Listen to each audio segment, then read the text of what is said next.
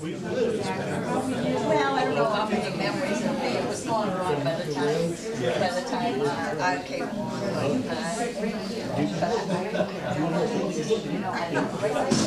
And I welcome you all here tonight for our presentation on the history of the Central Mass Railroad, which is a very dear topic for me because my grandfather, Harold Judkins, also known as Judd, was a railroad enthusiast and historian. He lived to be 97, has passed away for many, many years, but I grew up with all of the stories and the history of the train. So it's a real honor and pleasure to have Alan Lepain here present us with his presentation.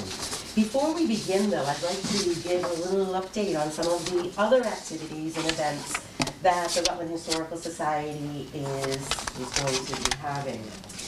I received a call from Bob Locke from Rutland. He was a former schoolmate of mine, and he works for the Wachusett Greenways and the rail trail.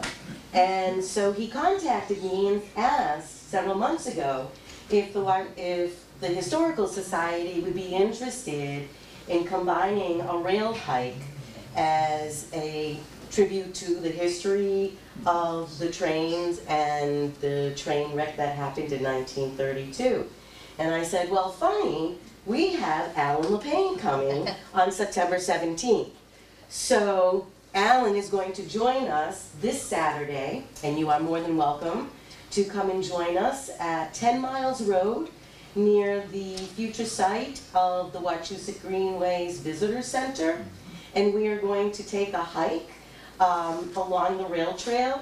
We'll be learning about the Rutland Station, Moulton Pond, which is now Calkins Pond, and we also have someone from Greenways who's also going to be, who's in the Audubon Society, and she will also be giving us some information about the different nature and plants that are along the railroad or the rail trail.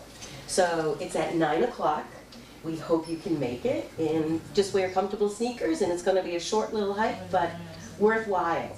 So I'm proud that this is happening. My grandfather would be thrilled. He used to make a little marker and put it down where the train wreck was, and before even the rail trail was ever established. So anyway. What address was that, Sheila, again? 10 Miles Road.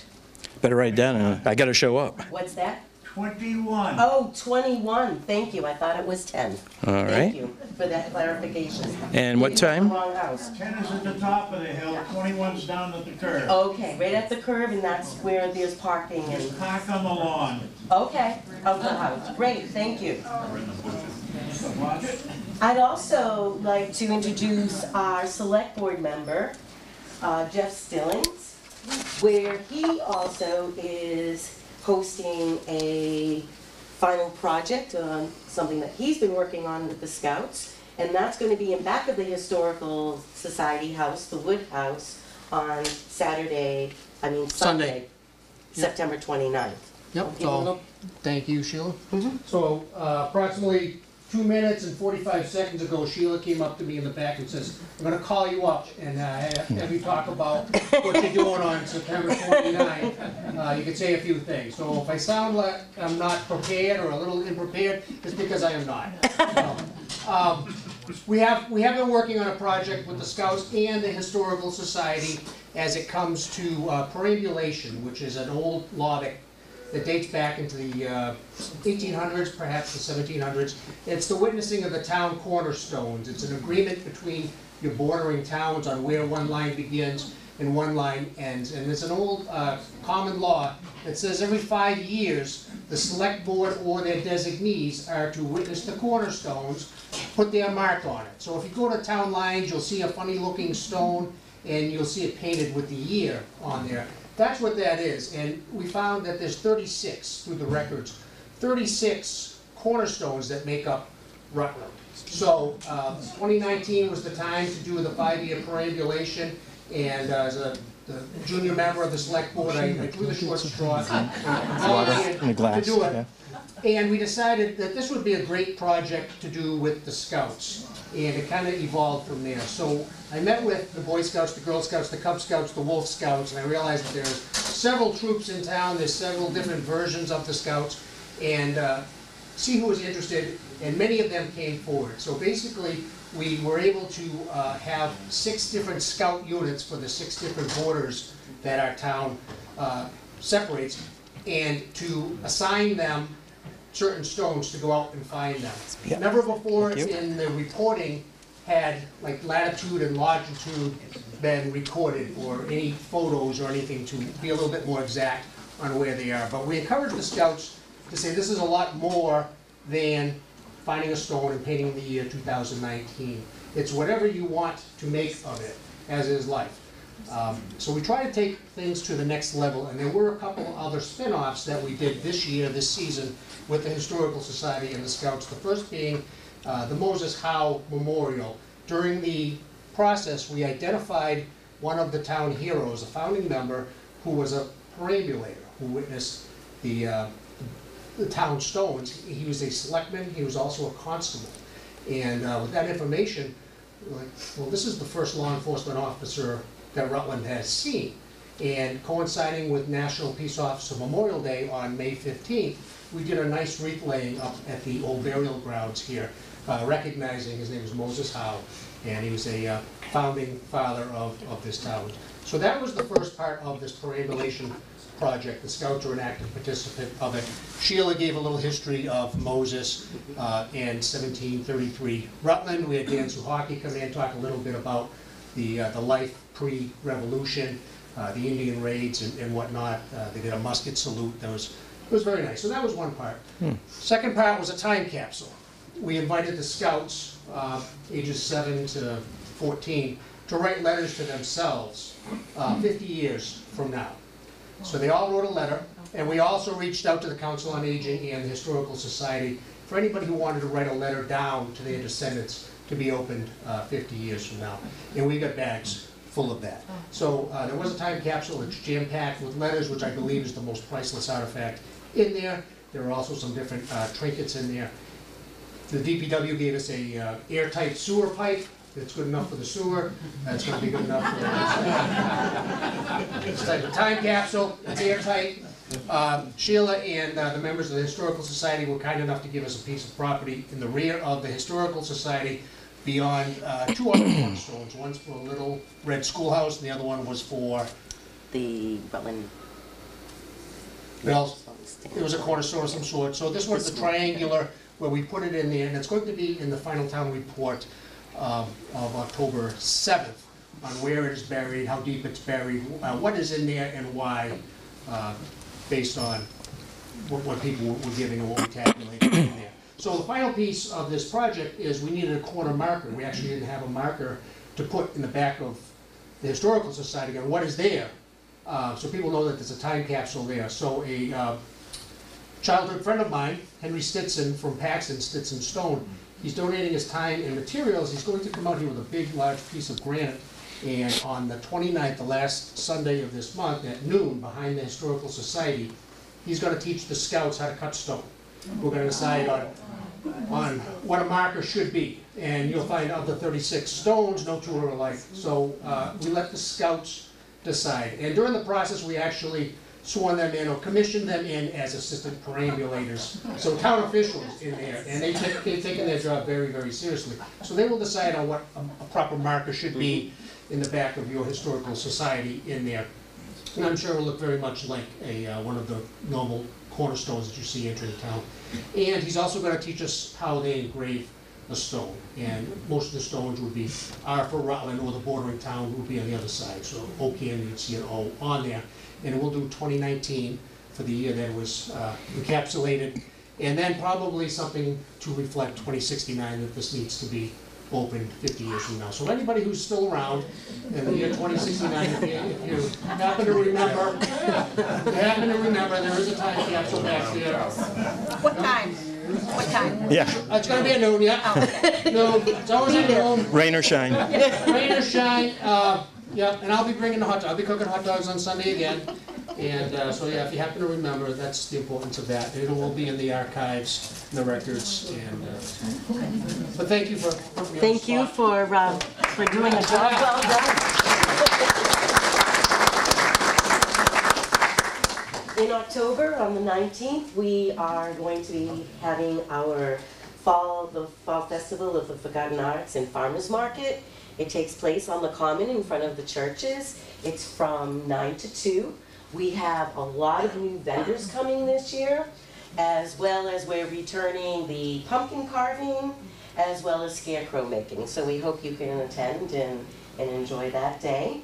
And then our most popular event, the Festival of Trees, will be held December 6th, 7th, and 8th, and more information will be forthcoming on that.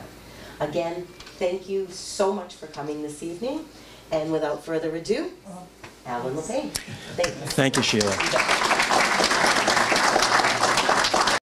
Well, again, thank you for coming to my presentation here. My name is Alan Lepain, and I reside in Holden with my family and my lovely wife, Kathy, over there. And thank you for letting me come in and entertain you for an hour or so. And if I'm going too long, you guys can wave me and tell me to, cut it off. But I have probably way more material than we do have time tonight. So I kind of limited our time from Oakdale to Gilbertville. If we make it, we might just get up through West Rutland with the time allotted. So I'll take it one step at a time, and we'll see where it goes. So I am a member of the Boston and Maine Railroad Historic Society, along with a few other members here. It was about 15 years ago that Rick Conard, sitting in the second row, gave the first overview of the Central Mass and its history way back at a Watchers of Greenways meeting. And I actually still have a VHS tape of that meeting, because it was on public television for a little while, and I says, I got to record this thing. But of course, I don't have a VHS player, so I couldn't watch it if I wanted to. I'd have to have it converted. But because Rick gave a wonderful overview of the railroad that day. So my speech today is actually going to be a little bit different. I will give you the history, how the railroad passed through the towns here. But in addition to just information and historical facts, which there are books on that topic, and there are others that give presentations that kind of outline facts and things like that, I want to give the photos plus the stories behind the photos.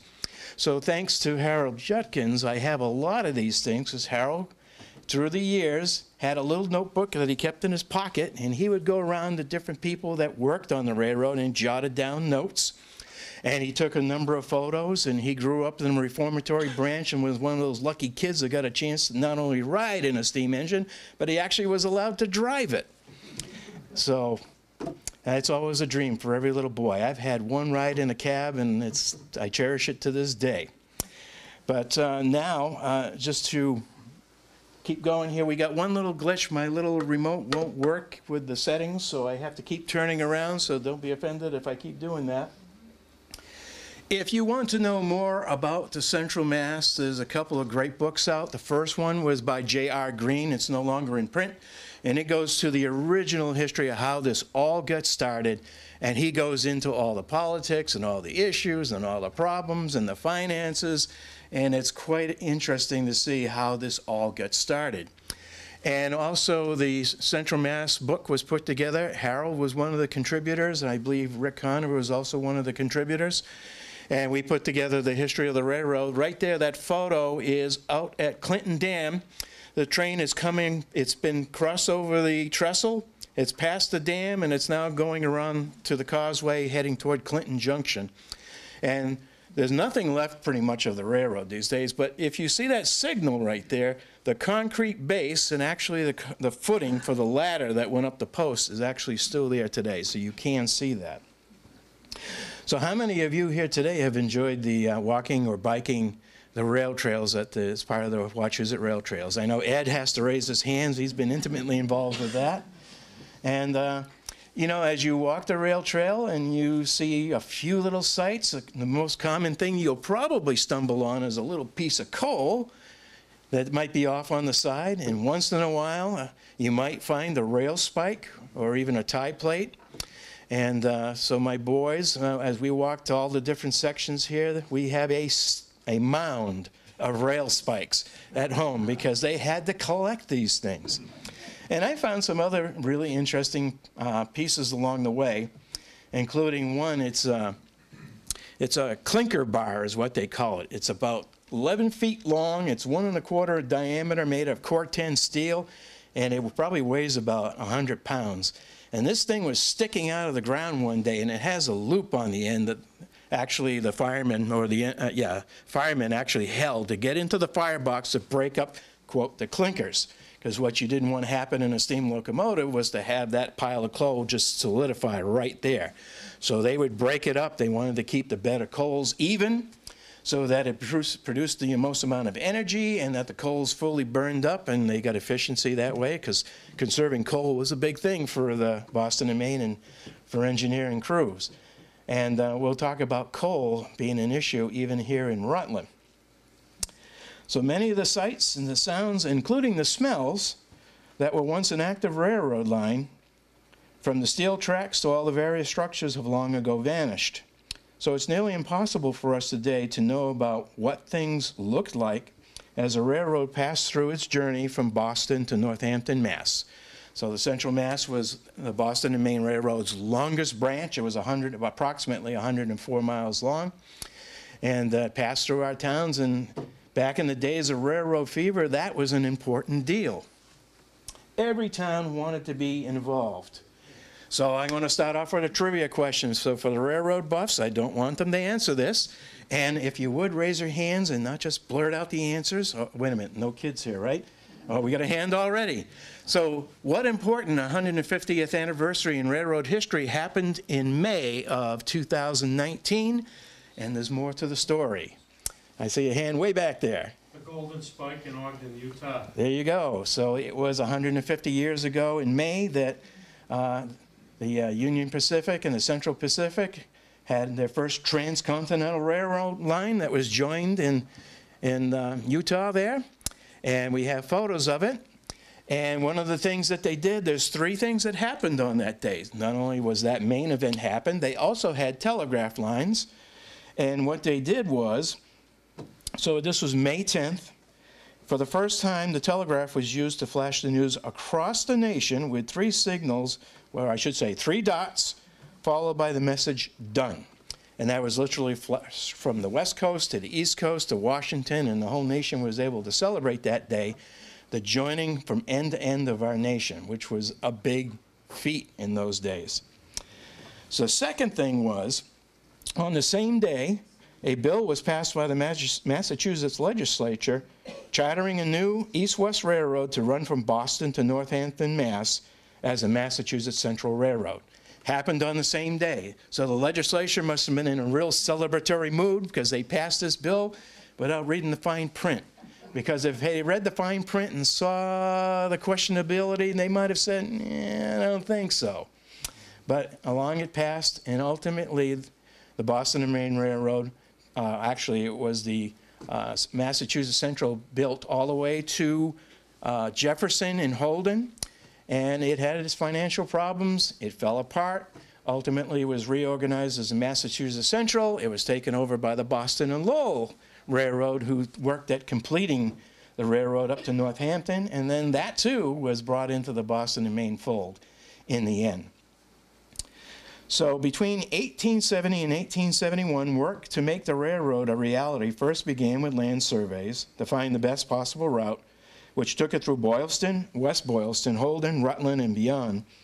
The vision and the monies to become the reality, so that towns and villages along the proposed route were approached to buy subscriptions in the railroad in this new endeavor, and they did so with the expectation that the railroad would locate a depot at a convenient location for both passengers and business.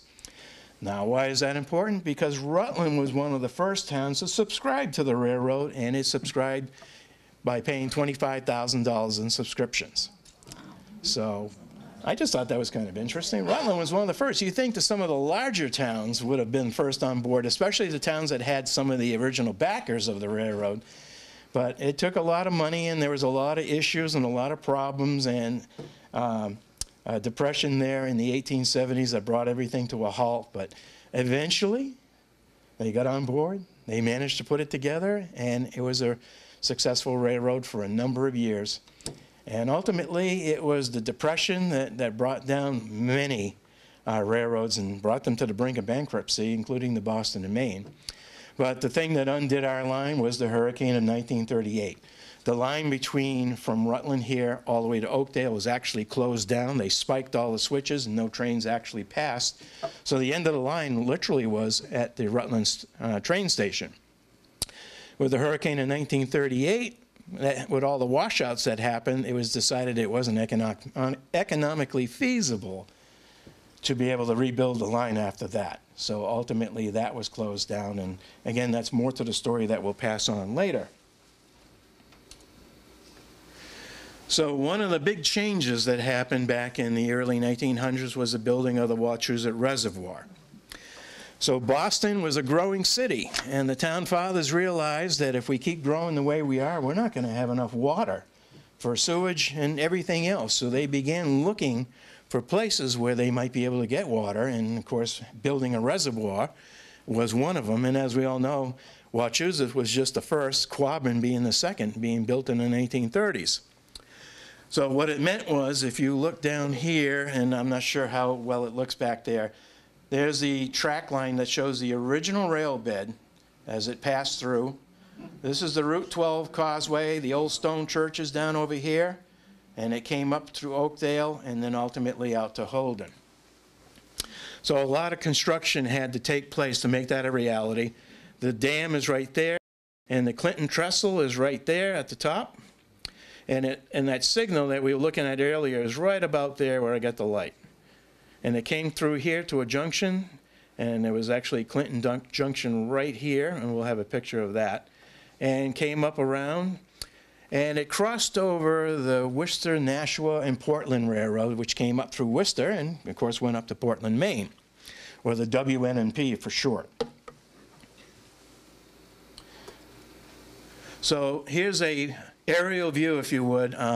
About a week and a half ago, I had added about 4 or 5 new slides. I had this one all colored in, and the only thing I'm missing is all the original streets and houses, because I have the maps, so I can literally trace in everything and color it in and make it look nice and pretty. But my flash drive burned up, so I couldn't recover everything on it, and luckily I had a backup that I did a week before, so I only lost about 6 to 10 slides. Then I recreated most of them. So trains from the Central Mass here, let's go here, are running east to west, and the Worcester, Nashua, and Portland is running north-south. The Oakdale station's right here. There was a turntable, and the turntable was an Armstrong turntable. Anybody know why it was called an Armstrong? Manually operated. Manually operated. So they had this big lever, and we'll see a photo of it, and a couple guys, and sometimes it was really well balanced, and this one being a small one guy could probably turn the locomotive. And there was also a single stall engine house. There was the coal over here, there was a coal business, and there was a freight house. And the Boston, Maine freight house over here, and a secondary company over there. And that freight house down over here, we'll learn a little bit more about that. And also a ball signal that was listed there. Anybody know what a ball signal is? So it's a giant tall pole, and on it usually is 1 or 2 balls. And because there was a diamond, when trains approached this, they had to stop 500 yards or 500 feet before they got to the crossing. Conductor got off his train, and he went up to that ball signal, and he either raised 1 ball for the Worcester, Nashua, or Portland, or if it was a train for the Central Mass, they would raise 2 balls. And as long as one of those was displayed, you knew who had rights to operate over that diamond. And we'll find out that that didn't always work. It's simple, right? But it didn't always work. So here's the Oakdale station in about 1889. So the Central Mass here is crossing east to west. And this is the WNNP line here. And they had these wonderful passenger platforms and overhead. And here's that freight house we're going to talk about here shortly. And this engine here is on the WNNP, and it's heading probably to Worcester. I couldn't tell if it's actually a passenger or freight, but along it goes. So a lot of these are copies of copies of copies because the original glass plate was been long ago destroyed, lost, who knows. So we're lucky to have a lot of these copies. If your questions are real brief, I can answer questions as we go along. Otherwise, we could probably hold it toward the end. Now, here's that turntable. And if you look right over here, there's a big lever sticking up, and there's one on the far side. And I guess they must have hired this little boy to be able to turn it. Actually, he's not in a very good place. That's a very dangerous place to be. And you can see the one engine stall here. Here's the tender of the switcher engine. And you can see the roof of the station and the infamous track diamond. And you can tell they had a lot of coal all stacked up back in that day. But what a great place for train watching. So here's that freight house. And this was on the Central Mass, so this was their freight house. And what's interesting, too, is a lot of the milk houses that were on here were of a similar design. Here is the ball signal. And there's a ball down at the bottom, and there's one at the top. So right now, this has permission for the WNNP to be able to cross this diamond, going from right to left. And any train coming from Rutland or beyond, or coming from Boston, had to stop because they don't have the right of way. And over here was a coal business. And they used to just open up these doors back here and be able to dump the coal down into the bins down below, so it made it convenient to load up their coal wagons and the coal trucks.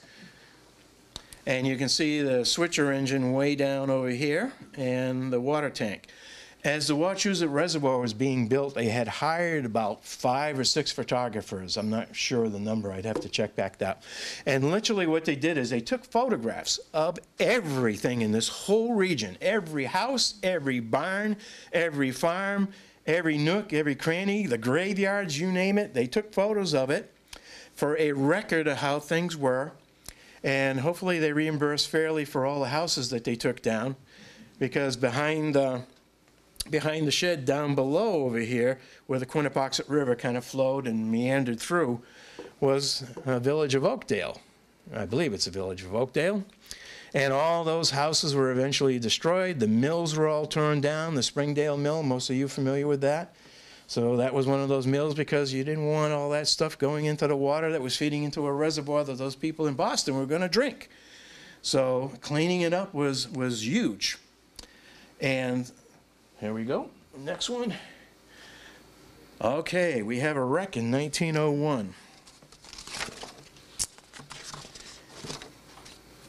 And that's 35. So what you see here is there's only half of the freight house left. The rest of it's all down the banking. This is Holden Street that went underneath the railroad embankment. This tool shed is knocked off the banking, is hanging down off the banking. They got a work train here with a crane to start taking out all the debris. And in the background over there is the Oakdale Station. So on February 28, 1900, extra freight 355, and usually what that meant is 355 was the engine number, so it kind of made it easy for identification, of the WNNP division of the Boston and Maine crashed into the switcher at the Oakdale Freight Yard this morning at 4 o'clock, severely injuring 4 different men, all members of the night crew at the Oakdale Freight Yard. The train didn't show up, and it was hidden as no signal was seen. Now, that's a pretty tall post that we showed you. The engineer and the fireman saying that smoke from the engine was so dense that nothing could be seen. Now, although they were on the lookout for them, without a moment's notice or warning, the engine of the freight crashed into the train on the Central Mass Road, which was lying across the tracks of the WNNP, and it also took out all of that house. It barreled it right down, and it was a wreck.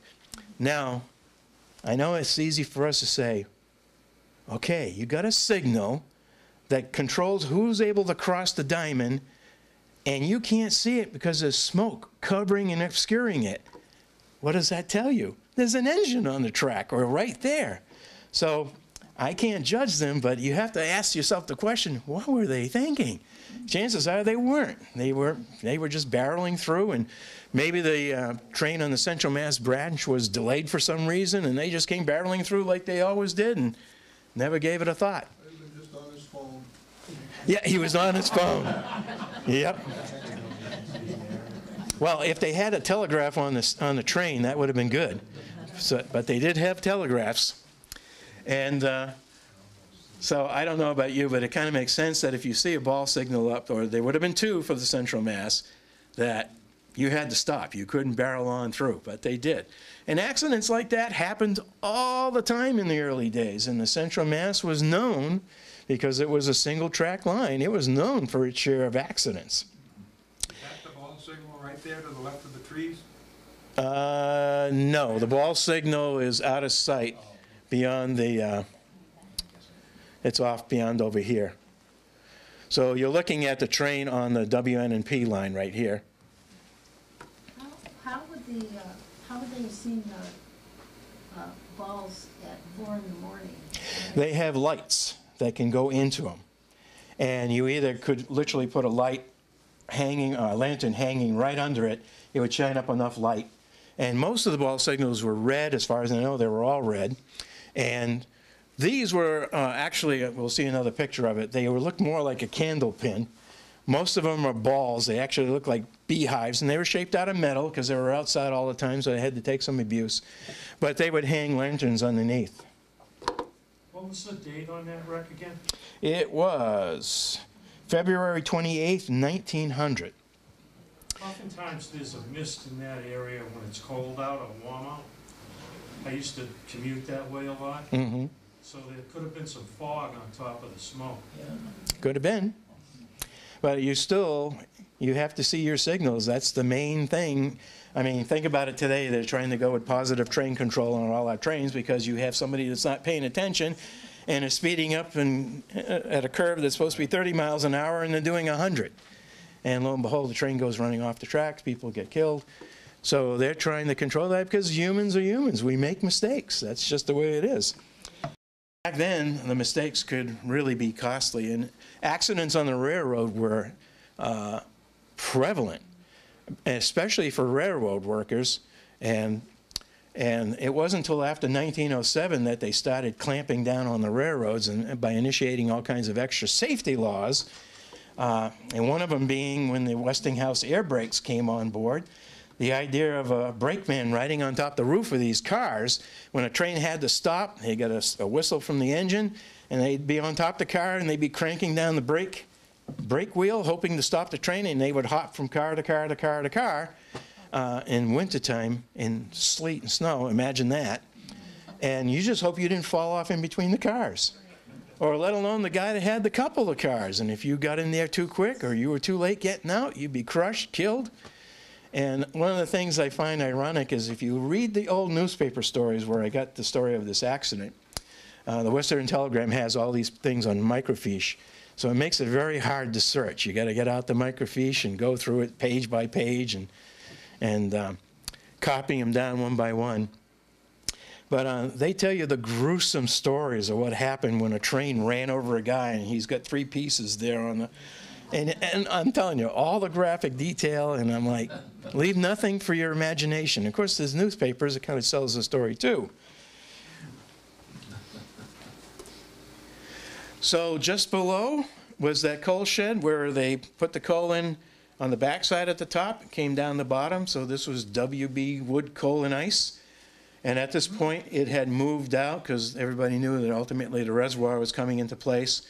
So you can walk the bottom here at the banking because the rail trail is now on top. And if you look, you can still find coal pieces all over the place. And on the other side of the Y, the other side of the station, you had these 2 freight houses. This one's for the Boston and Maine. Hastings, Houghton, flour, straw, baled hay, and shingles. Nothing like advertising in the old days. You just keep it simple. You don't have to pay for airtime. Commercial fees are nice. So the trains could pull up right on the front. They could unload up. They just have ramps going from the freight house into the boxcar, and they can unload everything they had. And customers would come up on the backside and buy their straw, hail or shingles or whatever they needed.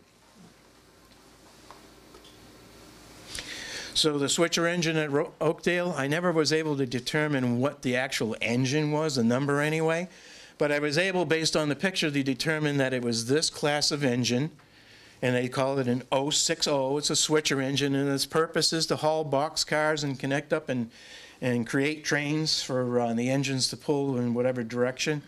So the WNNP, we got a moth flying around, would bring boxcars up from Worcester, perhaps, or down from Ayr and beyond, and they would bring the train into the siding over there, and the switcher would take care of all these cars and make up a train that would go in the central Mass, either heading back to Boston or perhaps heading out to Amherst and Northampton and beyond. So that engine, or the similar engine, was there until the reservoir, where they eliminated the train yard pretty much altogether, and the switcher engine was no more. So every locomotive had a number, and in this case it's a Class G4A. Not that that means anything to people, but every little modification or version of it would have a different classification letter at the end. But that was a switcher engine, and if you were a boy or a girl growing up, and you would see that thing all the time, and if you were lucky enough, the fireman would say, "Hey, how would you like a ride?" And you get a chance to go around the train yard with this thing. And I imagine that would be a pretty exciting thing to do. How many of you would like to ride on a steam engine? I mean, now at Essex, Connecticut, the Valley Railroad Museum, where I rode the train down there, if you want to ride on the engine, it costs you $500. You have to be trained. You get the insurance. You never know if a boiler is going to explode. And for $500, you can fire the engine.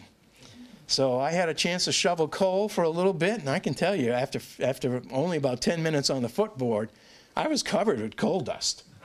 So, and breathing it in, I can't imagine even being a coal miner, but you're breathing that in all day long. And I got a chance to ring the bell, and I didn't blow the whistle, but that would have been nice. But anyway, that would have been one of the things. And Harold Judkins actually got a chance to ride on engines, and they let him actually drive the steam engine while the fireman and engineer are sitting there. And I just think, well, what a lucky kid he was. So the building of the reservoir is already taking place. All the houses and everything are gone save one, and that was probably a bunkhouse just for the workers at that point. And on one of the views you saw this water tank, and the Oakdale station's way down the line. There's a little section house, tool house, and we have a engine. It's a 460, and it's got a freight train behind it, and it's on its way probably to Northampton and beyond. And over here you can see the railroad causeway being built. Comes across and goes up. Well, actually, the road, I should say. I don't think the causeway's built the railroad causeway's built yet. But no, maybe that is a railroad. Some of these pictures are so light. So you'll notice at the bottom here, this is from a glass plate negative. Now, all of these are online nowadays. So if you want to see hundreds of these kind of photos of every house, and I mean, some of you might have relatives that lived out there, and you know, the old homestead's long gone, chances are you'll find a photo of it. Oakdale Center Station, so nothing fancy here. And another view, I actually see this box on the side, and there's a lady waiting for her train in front. Somebody took her photograph before she got her train. And I was like, what is this little box? I couldn't figure it out. And I blew it up and highlighted it, and I realized it was a candy vending machine, one of the earliest little Dentine, I think it was Dentine, or Chiclets gum machine dispenser. And I actually, and these days you can find everything online. I actually found a picture of it. I actually made drawings of it. Because if and when I get around to drawing a plan of Oakdale Station, I'll put it on the side. I'm a mechanical designer by trade, so one of the things I like doing is drawing up all these things in CAD. 3D modeling and 2D drawings made from my 3D models. So that's pretty much my main contribution here. And here's the station after the move. So they literally took that station and moved it 600 feet or yards, Rick? I keep forgetting which. So they just moved it north to get away from where the water would be crossing over. They built a brand new 50,000 gallon water tank. This is a 440 freight engine. It's just parked there for the moment. The carpenters are either building this giant wooden deck. Now, I don't know how they kept this thing from rotting because there was practically no height to this. So that must have rotted out real quick, because it isn't long after this you'll find that there's no boards left because it rotted out. There's a train order signal, and there's actually 2 of them at this station. So what is a train order signal? So trains operated by timetables, and the second way they operated is through train orders. So every station had a telegraph, and if the call came in from the dispatcher that said, hold up freight number 355, we don't want them crossing through the diamond, make them park over there, they would raise one of those order boards, and it would go up from its vertical position to come straight up, and depending on which track it was, the order board would tell that engineer to stop, and he would go out and get orders to tell him what he was supposed to do next. Sometimes they had to stop somewhere along the line, pick up an extra freight car, who knows what it might have been. But that was all part of the safety that was implemented, and these were added sometime between 1908 and 1911 when they finally completed placing train order signals at all of the Boston and Maine stations. Not everyone, but most of them. Now, most of you will not recognize this road because it doesn't exist anymore. But this is the beginning of the rail trail here in Holden. This wall right here, which took the road, and I got to remember what the name of the road was, 41. Actually, I didn't write it down, but I think I got it oh, Newton Street. It's right there. I should have read it. Don't worry, I got some new glasses too. So half of this wall still remains, and there's just a couple pieces of the footing over here. And we all enter past the gate that's underneath where the bridge once was. And when the railroad closed down, they didn't need to go up. And where the parking lot is in Oakdale, you'll get out, and immediately you cross over, and there's these 2 rows of giant oak trees and everything that goes up and came to this road. And the photographer is on the hill bank. Back there's a sandbank. And my boys, I don't know about anybody else's kids, but they had to climb that sandbank to the top and race themselves and then come down without killing themselves. So that was always one of the things my boys liked to do. So the photographer took a picture of the completed road, and ultimately that was done away with. There's the railroad causeway over here. So that bridge, I don't know when they actually took it out. It's probably they took it out in the 40s or something like that, maybe just after World War II. Again, I can kind of find a little bit more history. Now, as you're traveling down the railroad, what's another name for a ticket-challenged passenger? Oh, a hobo. Now, you had a question? I did. I was just wondering if you know anything about the people who actually built the railroad. Well, that was a bunch of people, a lot of Irish immigrants for one, and other laborers, not like on the West Coast where they had a lot of Chinese laborers, but a lot of Irish, and they would pay them a day's wages, and it was all done by hand, and they had mule carts and dump carts that are all hand done, and they had actually a little railroad that traveled all through the area to pick up all the dirt and refuge and haul it different places. But that's kind of the general thing, so that goes back. And that's what they did for Oakdale here when they built the reservoir. It was all done by hand. There was only a few places where there was enough dirt and material to move that they actually had steam shovels, but everything else was pickaxe and shovels and mules to haul it along. So again, there are some glass plate negatives of all of this, and you'll see pictures of this. So on the rail trail, just before the first mill site, where there was a washout there about, how many years ago, Ed? There was a major washout there, just past Oakdale. So we were looking through, and I said to myself, you know, just before railroad yards, if there were hobos, they'd set up a camp in the woods or something like that. So I said for the funs of it, let's see if we can find any markings. So this rock right here, the dirt was up to right there. And I believe this rock was actually on the banking up above. so that somebody could actually carve it. But now it rolled down to the bottom of the banking, and it's got buried by the dirt. So my sons and I went out one day, we unburied it, and I didn't paint in the rock. That's all done with Photoshop. But you can see it says Hobo Black John. Don't know if he's a real person or not, or he was a kid that had nothing better to do in the summertime. And over here was a second rock. I'm sorry that the sun was coming through all the leaves, but there's 1927. AWR was one person, LO, and there's different, and then there's 1924 down at the bottom. And again, that rock with the OOK, and if there was a letter there, I can't even see it, but, and I don't know what Osmond Osterford Kennedy, I don't know what his name is, but I'll presume maybe kids did that, but it could have been a hobo, so I just call them hobo rocks with a question mark. So next time you walk in Oakdale, and they're off on the right-hand side, before you get to that first water feature, there's a little pond there that used to cross under the railroad tracks and feed a little mill that was by the Quinnipoxet. You'll find those. Yeah. Who would find those, right?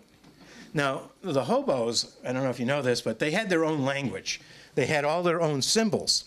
So let's say there was a campman at the end of a freight yard or near a freight yard, and there was somebody that would give them some food to eat. Well, they had their symbols saying somebody will give you food. Or if they had a dog that will tear your leg off, they had a symbol for bad dog. And if there was a farmer or somebody that would chase you off with a shotgun, they had a symbol for that too. So, but most of those were done with either chalk or plenty of coal all over the place, so they would mark it on a tree or something like that. Not sure which, or even on large boulders if they were handy. So whether those are real hobo rocks, markings, we'll never know. So we're traveling down the river, and again, there's a number of photos I didn't have, but there are 3 different bridges, 2 of which Massachusetts Greenways has put up over the Quinnipoxet River, so that gives us access all the way down to Oakdale. My wife really loves me because she was pregnant one day, and I got her to ford the stream at one point. Summertime, the water was low enough, so she kept going, and I love her for it, and she didn't divorce me after that. But, you know, we walked these trails before they actually were completed. And Rick Conard, I owe this photo to, because a woman by the name of Doris Hall, who lived up on River Street in Holden, had this photo and passed along a copy. And it's a steel truss bridge, and then around 1913 they added all these extra supports because in 1913 a gentleman by the name of Mellon took over the Boston and Maine, and he wanted to have his shortcut from Springfield to connect to the Central Mass and save himself a number of miles and cost to transport trains, so they had to stiffen and improve all the bridges to take heavier weight.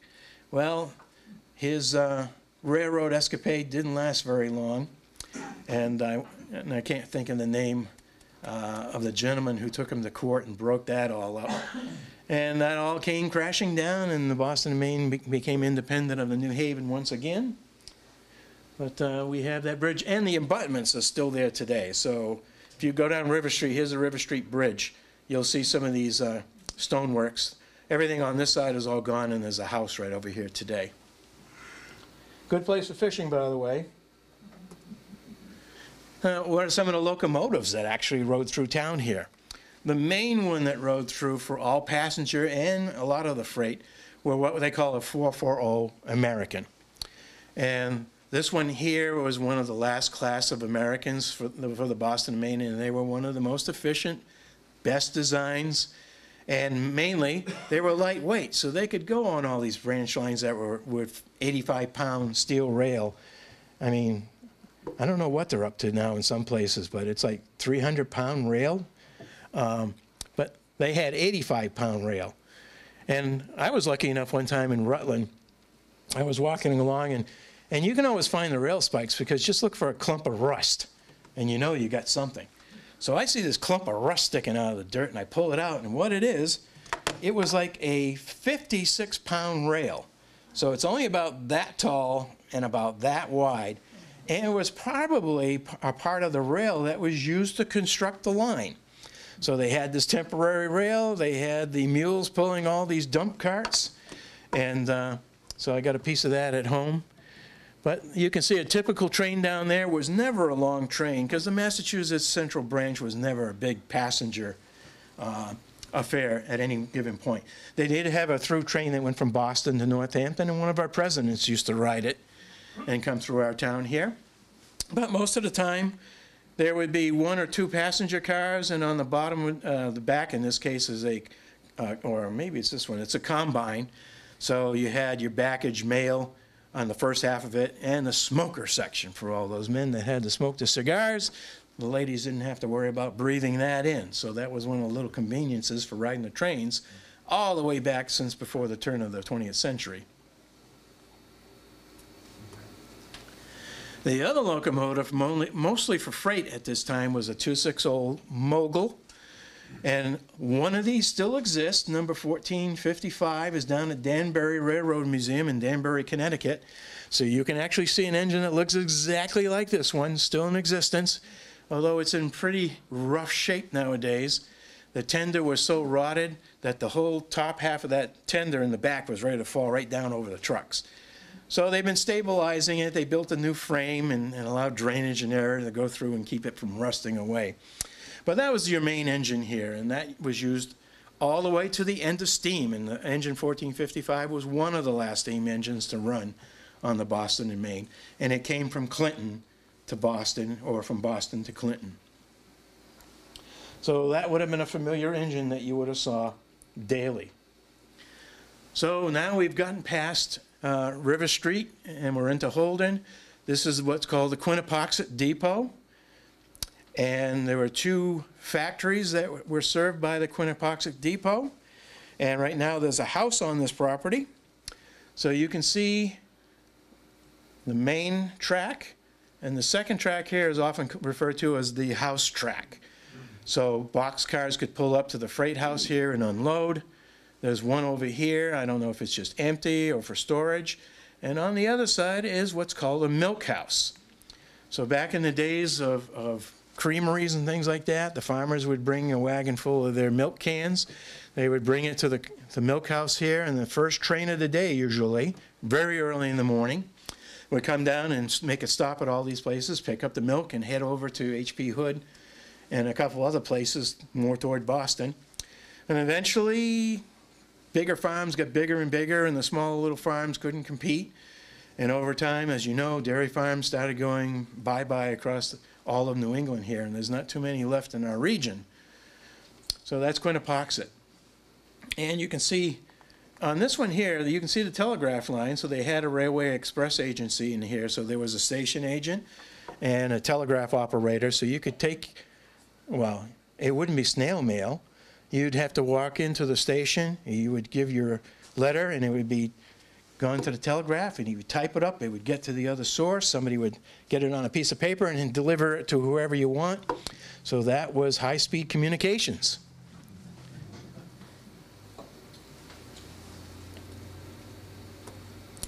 This photo I love.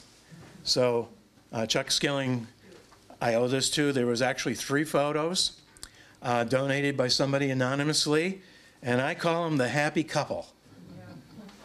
And I love it because, you know, they're posing for the picture, perhaps, I'm guessing.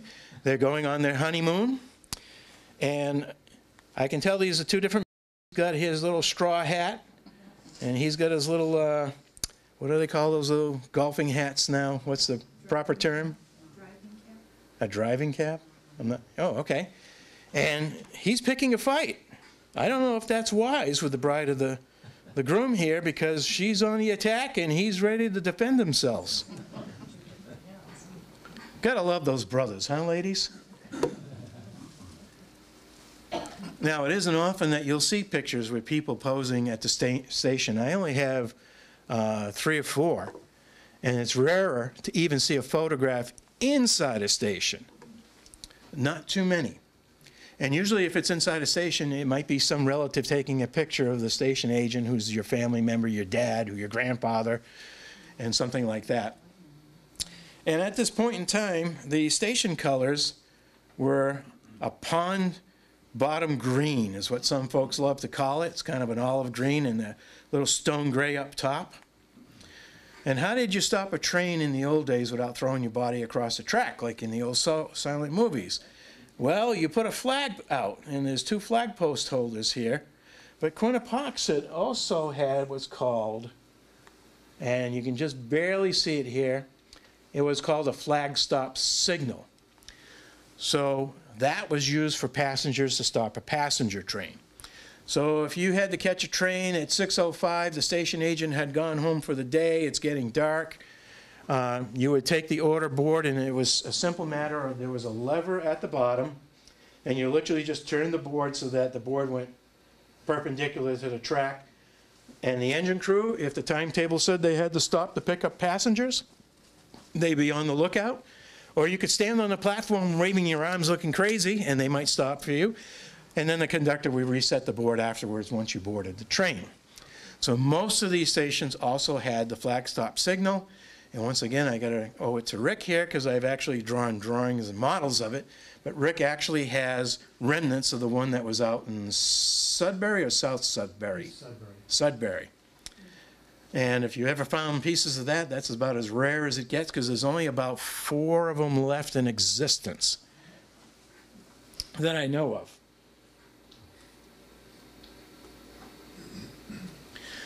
So you left Quinnipiac, and in no time at all, you were crossing what was the Providence and Worcester Railroad tracks. But this was the line that went from Worcester to Kentucket, New Hampshire originally. So, it would otherwise be known as the Worcester-Peterborough branch. And nowadays, this just goes up to Gardner, Mass. So for me, I live about 150 yards from the railroad track. So I'll hear the trains come through on their way to Gardner, where they're interchanged with Norfolk Southern or Pan Am Railroad nowadays. So again, back in 1913, the original bridge was replaced by the steel girder type here. And there must have been something happening with the embankment over here, because they replaced it with all concrete.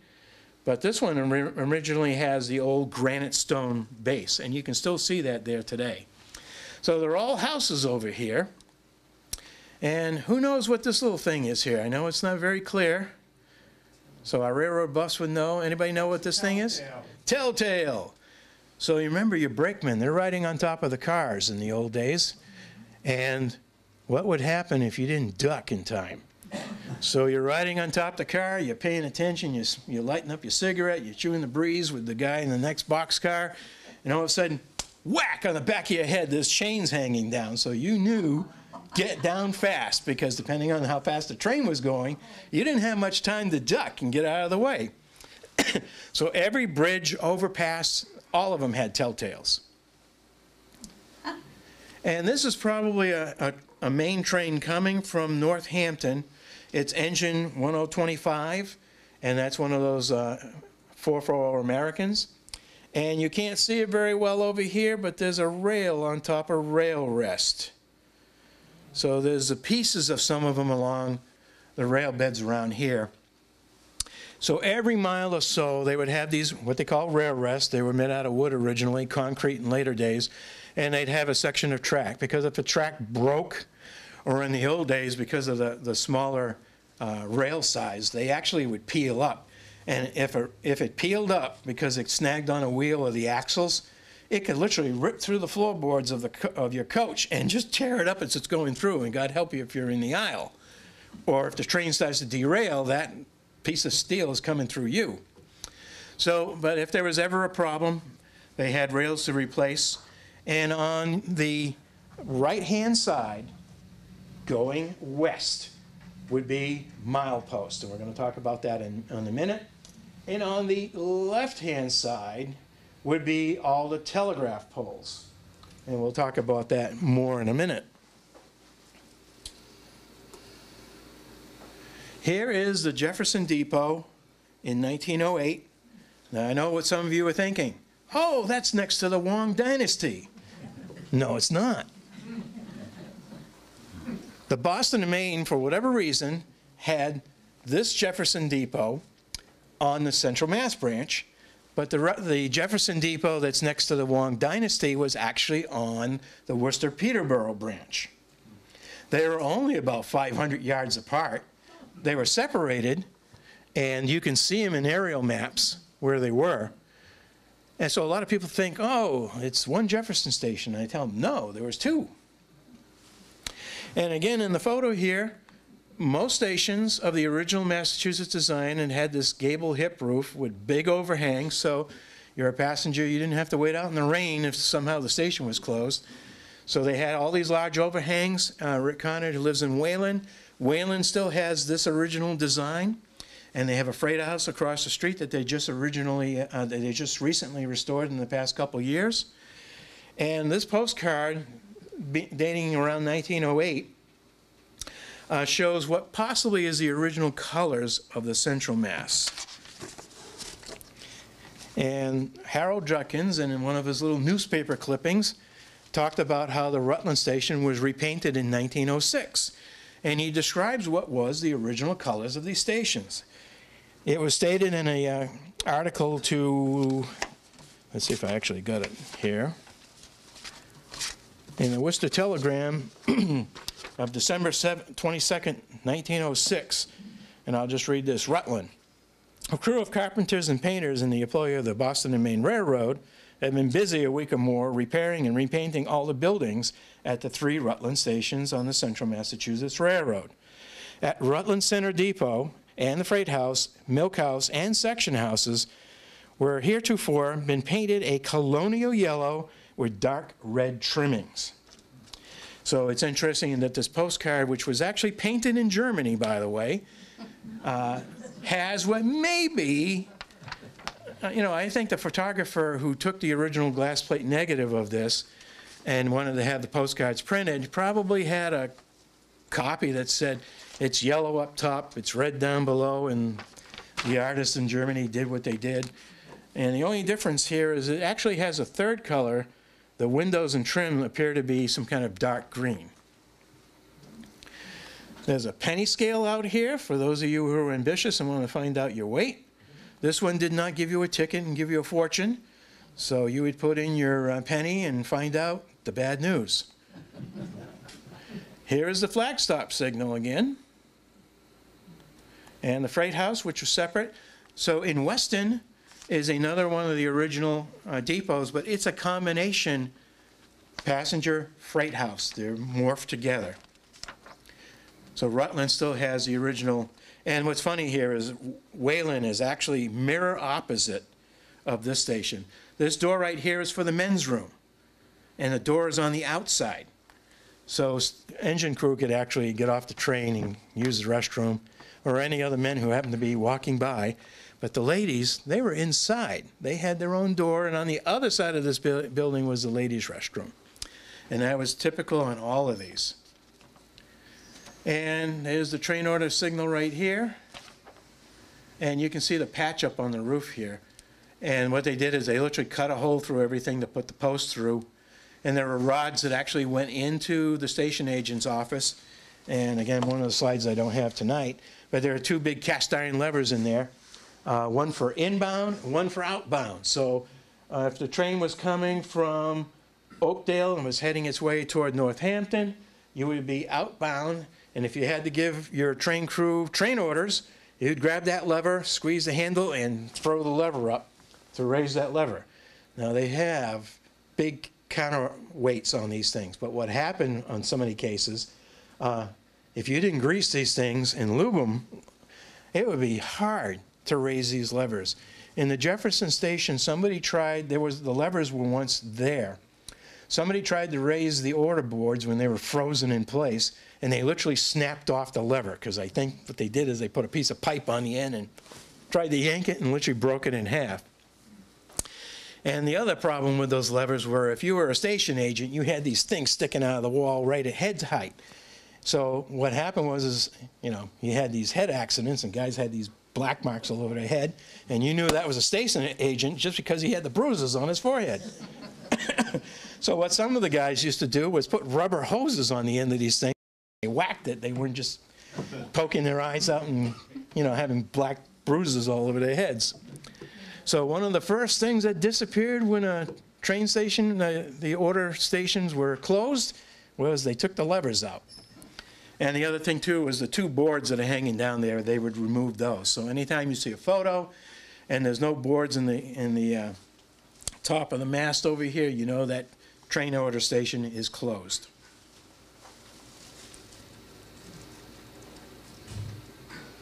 Here's another view of Jefferson. So we're looking from the track end. And one of the things that is unique to the Jefferson station and one other station, what's the other station that had a trolley, Rick? I can't think of it offhand. South Bolton has an overpass. But didn't the trolley cross over to come near the station? Okay. Well, anyway, we had it good here in Holden because you could catch the trolley from Worcester and actually further points beyond, because it came from the Worcester Consolidated, which had all of the Worcester area and other areas that all interconnected all over the state. So you could take a trolley from Worcester, connect up to what was the Worcester and Holden, and it would bring you right to this train station. So this is commuter traveling circa 1908. It might not get you there that fast. Now, there's a number of trolley museums, and out in Lowell, they run streetcars out there, so every time I take my boys out, we got to ride the trolleys. And as you know, they don't move very fast, and they have an open car, so it's nice in the summertime to sit there in the open, get the breeze, you can see everything, and it's pretty nice. So what else do you see at a station? Well, here's that penny scale again. And they still exist. The collectors have these things. All the stations had 3 signs. There's one here, there's one on the end of the building, and here's the second one that says Jefferson. You can see this telephone cross arm on the top of the ridge of the station because there were telegraph lines that crossed right over the station. So not exactly a thing of beauty. And they had these wonderful braces here, knee braces, that supported the roof. And on all of these doors, there was this little ornamental scroll. And that was the only ornamentation that any of these stations had. Now, when it comes to signals back in the old days, they had an oil lamp at the top of that train order signal and any other signal that was. So once a week, they had a signal inspection crew that would go down the line, and part of their doing was to stop at the signal. Somebody would climb the signal. Because they were oil lanterns in the early days, somebody had to trim the wicks. They had to refill the fuel pot. I presume sometimes they just brought up everything with them and took back the old one. But imagine climbing the ladder on that thing during the wintertime, because you have to trim the wicks and make sure it's lit. And I think if I recall correctly, the oil lanterns made by Peter Gray and Sons, they lasted for about 8 days. And back then, they didn't give off a whole lot of light. Now, on that train order signal, there's actually 3 roundels, is what they're called. There was one red, one green, and one yellow. So if the order boards were hanging down, you'd see the green lit, and you knew you could proceed. One of the rules for operating by train order was if the arm was at the 45-degree position, you see a yellow light. It would allow you to pass the station, but you would have to be prepared to stop at the next signal or the next station. And because the WNMP was a very hilly line, the trains were notoriously late all the time. So I actually have a picture of the West Boylston train station where you see both order boards at 45 degrees. And that's rare. Almost very few other stations ever use the 45-degree position, according to some of the old-timers I talked to. But on the WNMP, the trains were late often enough, and they had the 45-degree. And if they had to stop, of course, when the order board was horizontal, the red would be shown, and they'd know to stop. And if all else failed, they all had their flag staffs there, so they would put out a red flag just in case, because, yeah, then something could happen. Maybe the signal froze up, the lever broke, who knows. But you would have a secondary way beside a red lantern, and at dusk and nighttime, they'd always have the red lantern, because you wouldn't see the flag necessarily. And if it meant the conductor or the station agent sitting there on the tracks, and he'd be swinging his lantern back and forth to indicate a stop. And that's what they would do. How am I doing on time here? 8 o'clock. Can I keep going, Sheila? Are you guys good with me going a little bit longer? I haven't even gotten to Rutland yet. So here's another picture. They had a boxcar, and whenever they transferred stuff, and when they went through the freight yards, they used a chalk mark on the freight car where they were going. And right here, you can't see it, but on the glass plate, you can read Jefferson. So here is a conductor, I guess. They've offloaded the giant wooden box onto a horse wagon. Here's our little penny scale. And you notice how many cross arms there are on this telephone pole. I have one in my basement. I got the wood pegs and everything I found from another old telephone pole, and I got all the glass insulators, so I got to hang it in my garage or something, because they're pretty long. And there were 10 glass insulators on each arm, and there was usually 7 arms, and there's usually another insulator at the top dead center, and sometimes a couple off to the side. So there was usually at least 80 cross arms with wires on them. And you'll see when we get to Rutland, you guys set a record. There's a trolley, and the gentleman who owned this glass plate collection gave me a nice big blow up over here. And the poster is for the Barnum and Bailey Circus, and I found out this was a generic poster, but I found out it was 1908 was the time that this circus went through Worcester here. And there's 2 posters on them. I know you can't read them, but it's Dancing at Lincoln Park. So that was the way to answer. And how many of you remember dancing at Lincoln Park? No hands? Oh, I guess it's before our time. There was talk of taking the streetcar and bringing it all the way to Jefferson, but that never, Rutland, but that never materialized. Milepost. How many want to guess what a milepost? Hint, has to do with a mile. So again, on the outbound side from Boston, always the right side with the engineer, were what were called mileposts, and every one of them was indicated with a letter and a set of numbers, and it told you whereabouts you were on the branch line. And in this case, N stands for Northampton. It's 53 miles to Northampton, and where this post is below it on the opposite side was B for Boston. It was 51 miles to Boston. Now, why a milepost? Well, in 1903, Boston and Maine put these mileposts up all over the system. They're all made out of granite. Some places it was a pink granite. But they were used to help an engineer know where he was, to gauge his speed, because if he was running late, he might speed up to make up some time. And if there was any problems along the way, track issues, they could report to the next station and tell the section crew, hey, there's a problem, there's a broken rail over there, and we felt it going over at milepost B51. And they would know exactly where to head out and take care of that problem before it became an accident. So ours go all the way up to 104 miles.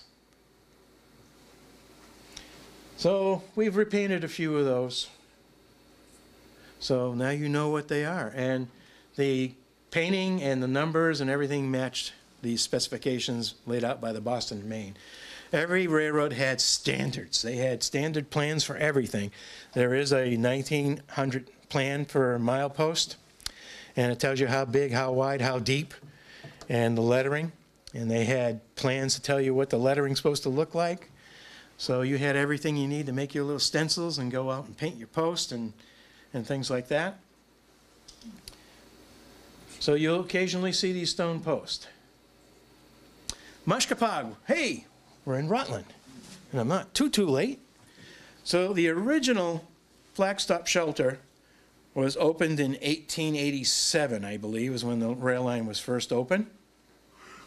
And it was just an original open station. Now, I don't believe this was from a glass plate negative. There's so many dots and everything kind of looking like it's in a film camera that's been degraded by the different things that eat up film. But it's the only one we have to show what the original Muskapog shelter looked like. And that, again, was from Harold Juckins' collection that he saved. And you can see the tracks at the bottom. So right now where the shelter is, there is a rock announcing the Mass Central Rail Trail, and right over here, probably right next to it, is a picnic table.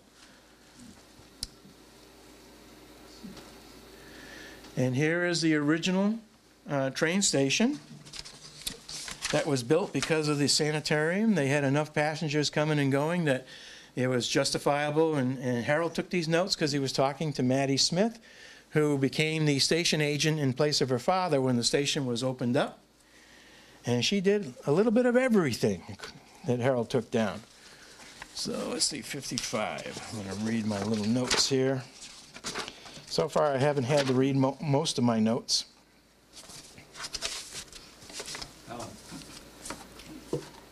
My grandfather farm over like where Heifer Project is now, down in back though, close to the, well, bordered the Princeton line, I think, at the railroad track. Mm-hmm. And in 1938, he moved up to the center of town because my grandmother didn't like living out there.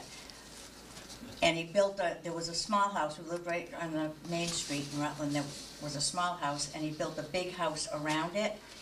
And when we were redoing the house, we took up the floor in the hallway upstairs, and lo and behold, on the floorboards, Oh. he got his, it says George E. Smith, Muscapog, Mass.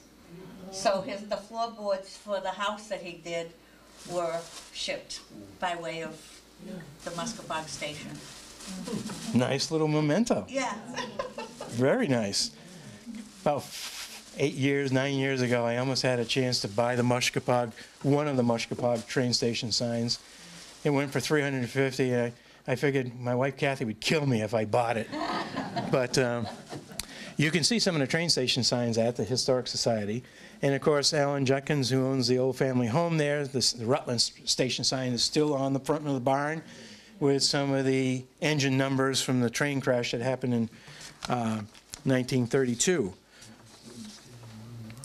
So Mattie Smith takes over for running the station, and as she puts it, she was the jack of all trades.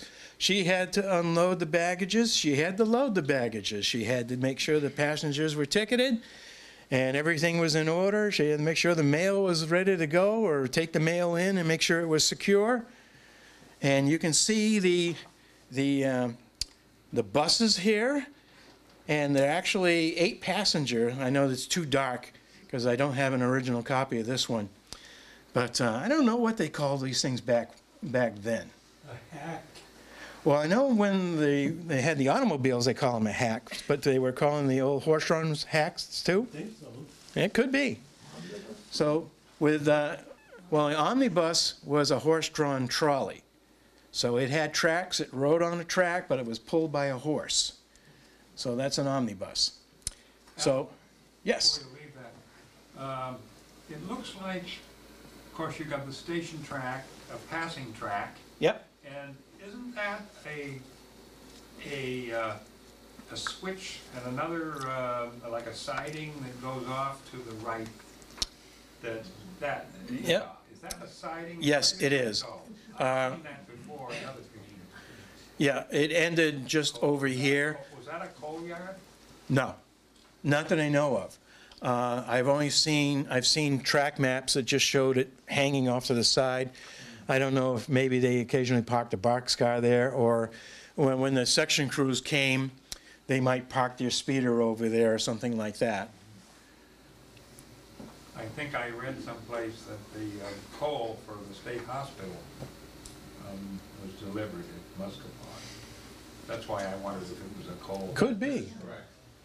It is? Yeah? Ah, see, I've learned something new. Because at Rutland Station, they also had a coal dealer, and most of the town got the coal over there. So that's a good story. Yes? Oh, I wasn't sure if you had your hand up. Okay. So here we have the beautiful grounds of Muscapog Station. You got rocks around the bottom, all different flowers and planted up here. And lo and behold, way down over here is Mattie Smith, or Martha Smith. She's peeking out, wondering what this photographer's doing.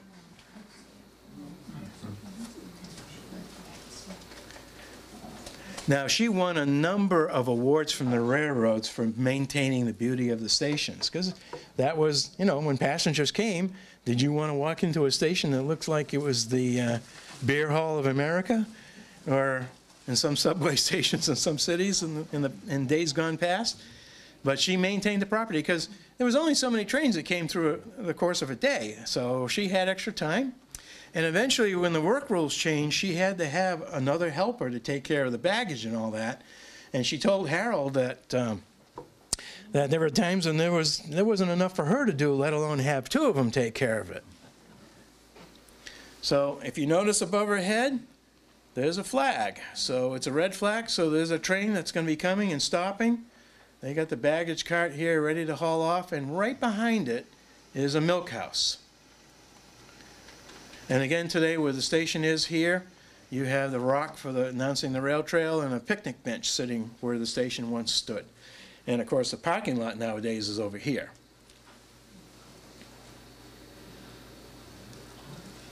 I didn't understand, was she the agent? Yes. And eventually there was technically two of them. So I actually was reading through the station agent list, and there was one year they listed him, but they didn't list her. And I thought, that's not good, because she was there to the last day that the station was open. So I thought it was like, they couldn't take the time to put her name there, but they put his name. I don't know. So, yes, sir. Did you know where she lived? Yes, I do. Or what is it? We'll see that in a second. Okay. Although Smith is a very common name, it was a very large family here in Rutland. And across the street, you see the original Smith household. Now, I don't know who owns it today. So she would walk out the front door, and it was her dad's farm, and he was one of the Smith sons, because one of the houses on Main Street was the original Smith family, and then the sons all grew up and daughters and married off and went their own places, and he either bought the farm or built the farm. I don't know the history of their point. But she'd walk out and have this terrible commute. And she commented to Harold Judkins, yeah, it's just a nice 3-minute walk to the station to work, she said. And I thought, boy, that's rough. How many of you have to drive 45 minutes or an hour or more? That traffic must have been a killer. So I believe I have the right house, correct? Yes, okay. So now we get to 1932, and just before you get to the Rutland station, there was a train wreck, as we mentioned. I believe Harold took this photo and a few others that we'll see.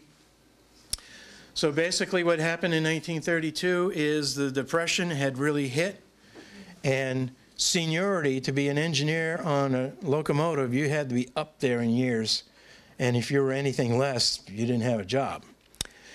And both the engineer and the fireman that day, both were very senior men. And a few years ago, I caught a blog where the grandson of the fireman was trying to find details about the wreck. So luckily I caught it and emailed him and says, I can tell you about it. And I was able to supply him the Interstate Commerce report on the wreck itself, the whole review of the wreck, why it happened, how it happened, and gave him some of the photos. But one of the things I found out is there's more to the story than meets the eye. Now, why did the wreck happen? Well, the dispatcher out in Greenfield wrote what was called a lap order. What's a lap order? A lap order gave two trains coming in two different directions on a single track the authority to operate at approximately the same time. Now, normally that's not an issue, because it might happen to say extra 355 was to operate to Rutland and stop. And normally for this train, that's what happened. It stopped at the station. It might drop off some coal at the E.D. Marsh Coal Company. Maybe it dropped off a boxcar. It would then turn around and head back toward Northampton. And there would be occasionally a train coming up from Oakdale that would also stop at Rutland, drop off its wares, and then turn around. But on this day, it was a heavy rain. The conductor, and I can't go into all the details for time here, the conductor had made it very clear what their instructions were when they came to the train. They had a boxcar that they had to drop off.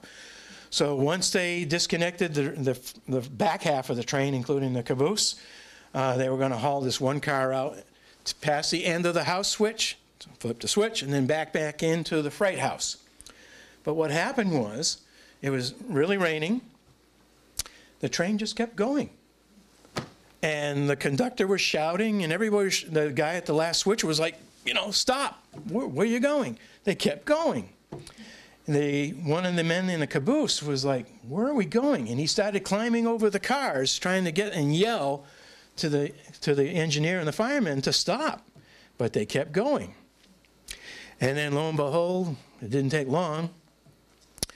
Often they had their, quote, cornfield meet, is what the generic term was. And the crew of the engine coming up from Oakdale saw what was happening, and they, quote, joined the birds.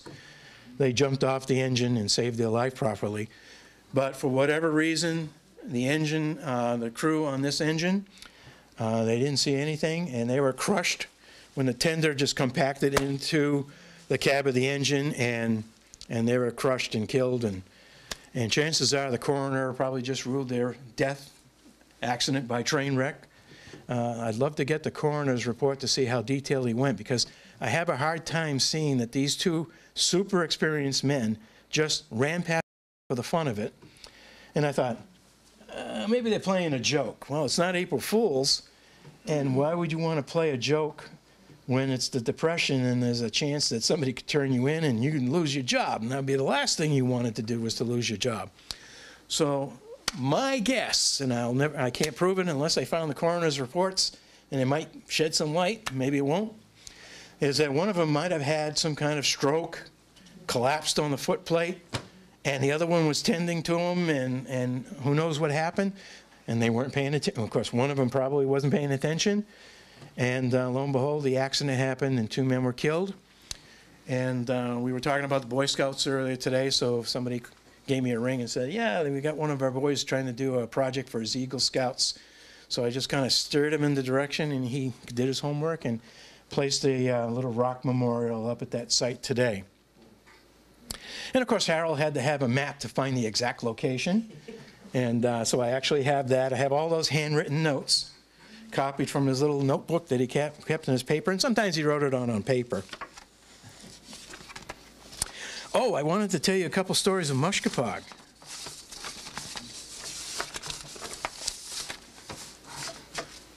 Let me go backwards just a bit, because I think you'll like this. So, you got the station here. And which one was it? Got that one? Ah! How many know what that little thing is in the left-hand corner? Come on, I know you guys know what this is. Well, it's a crossing bell. So obviously when a train came, it was electrified, and you would hear the ding, ding, ding, ding, ding, and I don't know if there was any flashing lights at all, but that warning bell was there to warn cars that they needed to stop. Well, I have to tell you about a true story about two of your former townsfolk here, and I have to reveal their names at some point, and when you find out who they are, you might be shocked. So I want to prepare you in advance in case any of you ladies might swoon when you hear these names. But we had two little boys, well, two young boys. This is about somewhere around 1928, 29, 30, somewhere in there. I don't remember exactly. The story was given to me by one of the perpetrators of this crime, and it has to do with that bell. So my story is two boys and the Mushkapog warning bell. So I just want to remind you that the statute of limitations for any criminal prosecutions by the railroad or other enforcement has long passed, so these boys are free and clear. So, you know, no charges are going to be filed, but anyway, here's the story. So sometime around 1930, two local boys, brothers in fact, with nothing better to do, decided to play a prank on the station agent, which was Matty Smith, and the other station agent that was there at the station.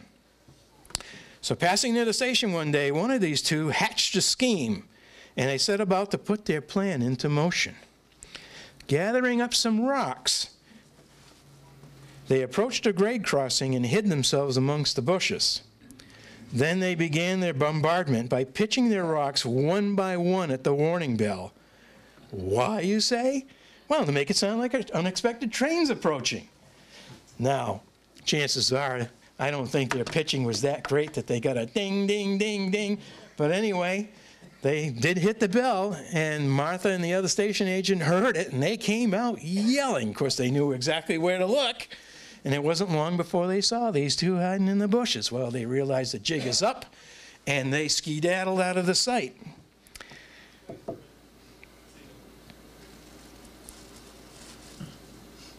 So they made good their escape. They avoided capture. Now the story can be told of their mischief deed, now part of Rutland's railroad lore, and you guys are hearing it first tonight, because I don't even know if you know about this story, Sheila, because one of the perpetrators told me about this story.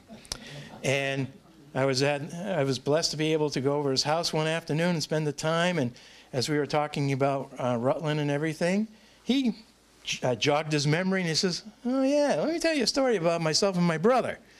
And I just had to crack up, because these are the kind of stories that are lost over time. So who were these two brothers? Hold your breath. How many of you know the Alanovis? No. Attilio and Hugo. Your town selectman for a number of years, and your police chief for a number of years. Yes, such ostentatious beginnings for those two. But I just had to love it. I figured you had to hear this story. Now, T, as he was known around town, am I correct? He was known as T? And he has more to do with the railroad here. When the railroad closed out in 1938, he was a young budding carpenter. So he and his father decided they needed a new barn on Palmagussit Road. And they bought the Jefferson Station for $50. He disassembled it. It was all wood, peg, and tenon, so it was easy to take apart. And they hauled all the lumber back, and they ultimately built a barn behind his parents' house. And the men's room door was actually the main door next to the barn doors, and it still had men across the top of it. And that barn lasted until the tornado of '53, because it went right through the barn and took it out. Well, he decided at some point he wanted to build his own house. So he bought the Rutland depot and the freight house and the water tank, disassembled those and brought the lumber and built his house on Palmagussit Road. And he took me down to the basement, and you could see the old lead paint on the boards underneath the floors, and you could see some of the original coloring. And I wanted to take a speck of paint just to be able to say, yeah, it was this color. But so he built his house out of the boards from the Rutland train station and everything. And that was owned by his daughter. And I don't know if she's still living there or not. And so I have a picture on the front yard. It was painted a colonial yellow back when he owned it, the same color as the station. I don't know if that's why he picked the color, because not that many people have, you know, a nice bright colonial yellow for a color of the house. But it was nice. So I got a picture of him on his front yard. And he took me all around the station sites. And one of the places where they used to park to access the tracks was going through the woods near the pond after the trestles there, after the Rutland train station. They had a little turnaround there, and he takes his car down there, and it's like, so I thought he was going to pull in and turn around. Well, he starts driving through the woods. And I'm like, hey, T, you don't have to take me through here. He takes me all through, and he's scratching his car up, and I don't know what Susan thought about it after when she saw the car. But then we get back to the Rutland station, and he says, oh, yeah, I'm going to show you where the water tank was. So he drives onto the property of the, I think it's still the Marsh family. Do you know where the station once stood, where the water tank was? Well, the owner who was there, and I can't think of his name now, comes out of the house yelling, I'm calling the cops on you guys. And I'm like, and I said, T, are you sure we can do this? Oh, yeah, he said. And the owner, he's yelling, he's swearing, he's cursing. I'm like, oh, no, we're going to be arrested. And he says, T, is that you? I said, yeah, I was just going to show him where the water tank was. Because apparently there were some people who walked the section over here and actually left his gates open so his goats and things would get out and about, and he was a little teed off about that. But he warmed up to us once, you know, I told him what we were up to and all that. And then he said, well, maybe I'll get a caboose and park it out front. And I says, you realize if you did that, everybody's going to be on your property. So, yes. The house where the rail trail future site is gonna be was Hugo's house. Right. So it kind of all ties in. Yep. Now, isn't that where your headquarters are right now, Ed? Where Hugo's house? Yeah, but it's his house. Yeah. Right. And one of the benches, the train benches from the Rutland station was on the front porch for a long time. I don't know if it's still there or not. I was one of those things. Wayland still has their benches. They're really nice cast at Boston and Maine on it and everything. Anyway, but back to Mushkapog, another story here. So Mushkapog must have been the wrong side of the tracks out here in Rutland because there was a crime wave that went on. And I want to read a story from February 23rd, 1914. So you'll like this.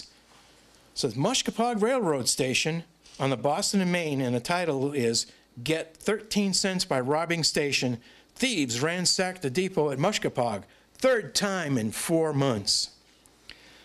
So on the Boston and Maine Railroad was broken into the third time in 4 months after midnight this morning, and 13 cents as well as 120 pieces of gum and candy were stolen. I would have thought stealing the tickets to get free rides anywhere you want would have been nice. It says a panel was cut from the ticket office door so that a spring lock could be moved and the door opened. A match vendor was smashed and its contents, 13 cents, was taken from it. The gum machine was opened without breaking it. A key probably was used. Now, who might have access to a key? The tickets were mixed. Something was missing. The empty cash box was ripped off and the express bundles were slammed around, but none were stolen. The transmitter of the telephone was broken and an attempt was made to get at the coin receptacle of the pay station. The station was also broken into October 4th and on November 1st. So I like how Maddie says the station was all mussed up. Until I read that, I'm like, mussed up? What kind of term is that? Mussed up, Mushkapog? Maybe it's Indian, I don't know. But, so believe me, the Allenovi brothers had nothing to do with this crime spree because they weren't even born yet. So we know they're innocent, so I got to protect the family name to some degree. Anyway, let's go on here. What time do I got? So, oops. So there's another picture. They hauled the two engines after the wreck down toward Rutland Station, and they were off to the side. It was at this point that, at some point, that Harold climbed aboard. And what he has is, there was a bell up in here. He took the bell off of one of these locomotives. There was a marker light that's still on the house today next to the front door. And at the top of each of the boilers was the number plates. And he took both number plates. One of them must have been broken because he only has the numbers on top of the barn door.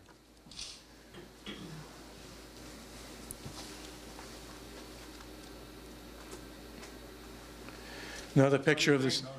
Those engines, as bad as they looked, they often rebuilt them and put them back out on the road. Yes, they did. I think they were totaled, but no, the shops would put them back on the road again. Yep. Yep. So here, I love this little shot because here this guy in a nice white jacket has a top hat and he's tipping his cap to the photographer. And I don't know if he's selling patent medicines at this time or not, but who knows what's in his steamer trunk. And something down here. So where the station once stood, you can see there were steps going up and down, not necessarily handicap accessible by today's standards. The train is coming from Northampton direction, heading toward Boston. There is the milk house.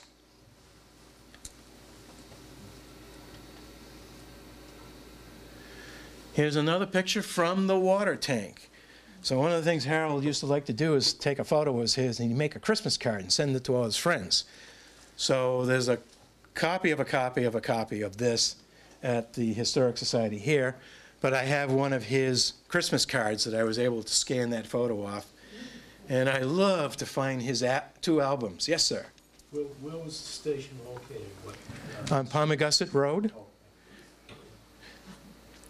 And I don't know, you see this lady here, she's got her bag in hand and she looks like she's running to catch the train. Now, what's wrong with that? And for that matter, what's wrong with the photographer? Huh?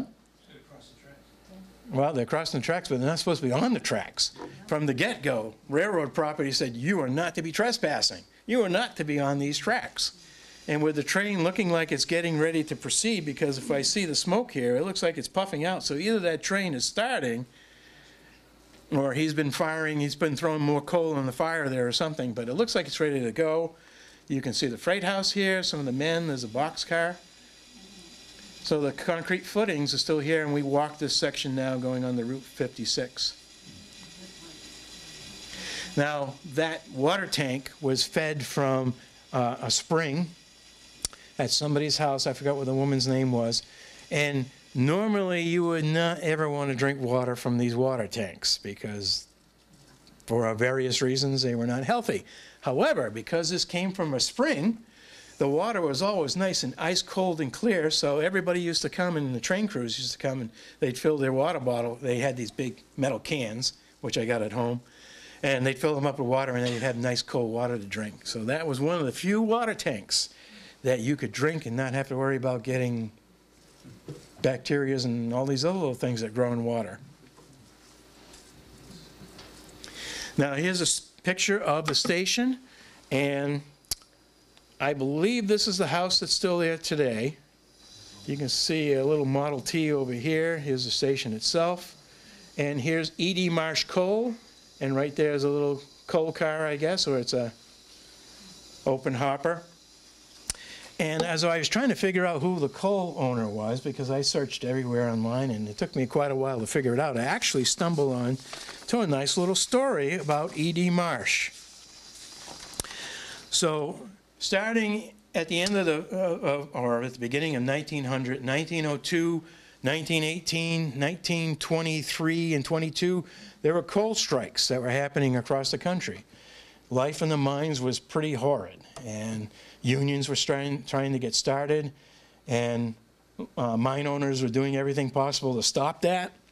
And there were coal strikes, and one strike happened in 1921, lasted through 1922. And because of price gouging, nothing new to things today, Massachusetts actually appointed a commissioner to oversee coal and things like that to make sure people could heat their houses in the winter. So they would go around to all the coal dealership and find out who was gouging and find out who was trying to take care of the people without gouging. So the story is this. So, to Mr. James J. Phelan, State Emergency Fuel Administrator at the State House at Boston, dear sir, the fuel situation in Rutland has, I believe, been better than the average community. We have but one local dealer, E.D. Marsh, and he has been able to supply citizens with either hard or soft coal. He has cooperated with me and kept the prices low as any in the vicinity and lower than many. By the use of wood, some have been able to save coal, and as far as I was able to learn, no one suffered by reason of being without fuel, but many have used coal sparingly to get along. Respectfully yours, L.M. Hump, Local Emergency Fuel Distributor for Rutland, Mass. So I was taken from a report for the state back in May 2nd, 1923. Everything's online these days, but again, I wanted to find out who the coal dealer was, because even though there's a sign on it, I can't read it because it's a copy of a copy of a copy. And again, I wish I could find something better, but that to me is the only known photo that resides at the Historic Society here. So I thought you'd be interested in that. You had a good coal dealer here. Yes? Now, you said that it was on Palmagussit Road, but this was actually on Miles Road, wasn't it? Is it Miles at this point? Yes, Miles. Oh, okay. I'm sorry. Okay. Yeah, Palmagussit is up above on the back side. I want you to know that E.D. Marsh Oil carried that philosophy through the whole time that they were in business. Yep. And Never refused anybody. And the reason Rutland stayed open as long as it did is because they were bringing coal and everything up to E.D. Marsh Coal here. But once the hurricane made all these washouts at Colebrook and other places, no longer could he get his coal delivered by train because that was the most economical.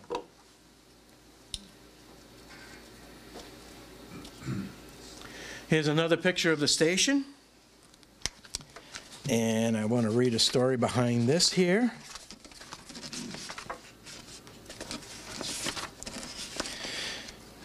Notice that telegraph pole in the photo. So remember, on the typical pole, there are 80 insulators, and usually one at top dead center, and sometimes there's some off to the side. Now, why so many telegraph lines and cross arms to hold them all? Because this was a main trunk line. One of the things that the railroads did was they worked out agreements with the railroads that if they could run their telegraph lines down the right of way, they would give them some circuits so that they could use it to telegraph their train orders and things like that. And Western Union had their lines and things like that.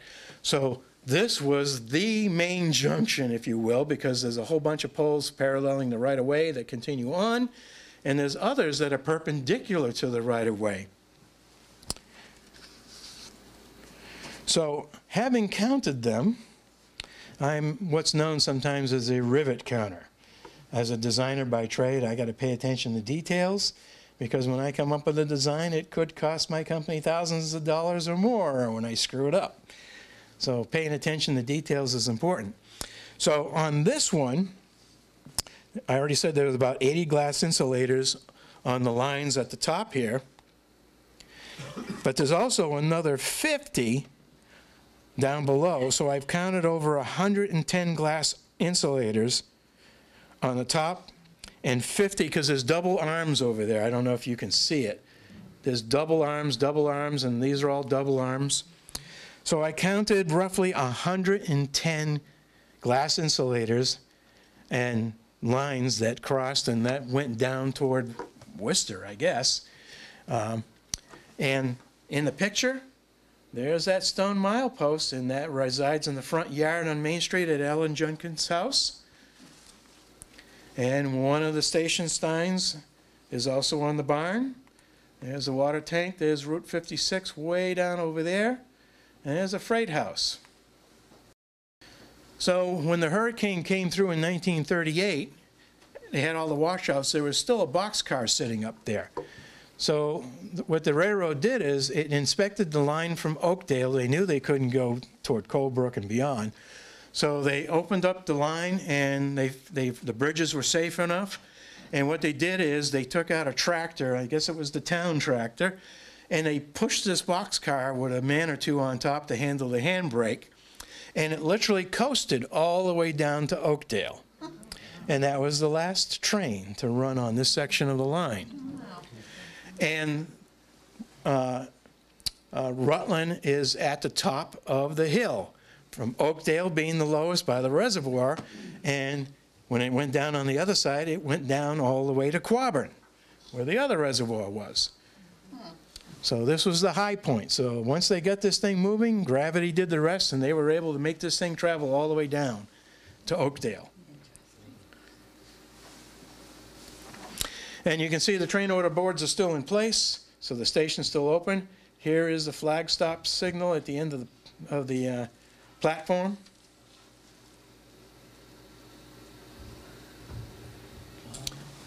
So some of you might recognize this. It's Sharnak Hill Bridge, where today we now have a nice tunnel that crosses underneath. And what's neat about this is I was working with one of the crews one year. We were cleaning this thing out. And wouldn't you know it, I picked a day when we come across this deer carcass that was in the sides. It was bad. It was bad cleaning that thing out. But we found the approximate spot. And there's another photo, and I don't have it, that shows a section crew on the hand pump cart parked, and I was able to find exactly where the photographer stood to take this picture. And so we're able to walk through this today, and you can see way down over here, there's a little shed. And there was another one at the opposite end, because during the winter, there was so much water coming off the top of the rock faces here that there was always a danger that these things would collapse and block the tracks. And you wouldn't want to have a train with passengers derailing down in here. And so during the wintertime, there was, you know, 1 or 2 men at least that manned these things, and they had to keep the tracks clear and make sure that there was no issue during the wintertime. Another fun job. Now what you don't see is on the other overside here is they always had access roads to be able to get to sections of the track to bring trucks. They had to haul down a lot of supplies. And you can actually walk the whole top banking. I wouldn't recommend getting too close.